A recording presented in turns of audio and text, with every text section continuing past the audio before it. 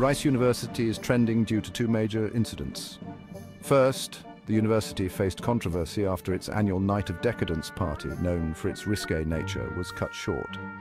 The event, which featured students dressed in minimal attire, ended early when several students required medical attention, with 7 hospitalized due to intoxication. The situation led to increased scrutiny of the event and its management by the university. Additionally, Rice University made headlines for setting aside $33.75 million to settle a significant antitrust lawsuit.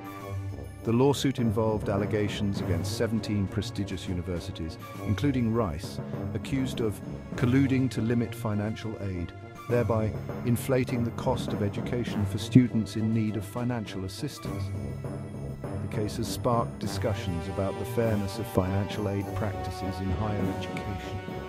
These incidents combined have put Rice University in the spotlight, drawing widespread attention to the institution.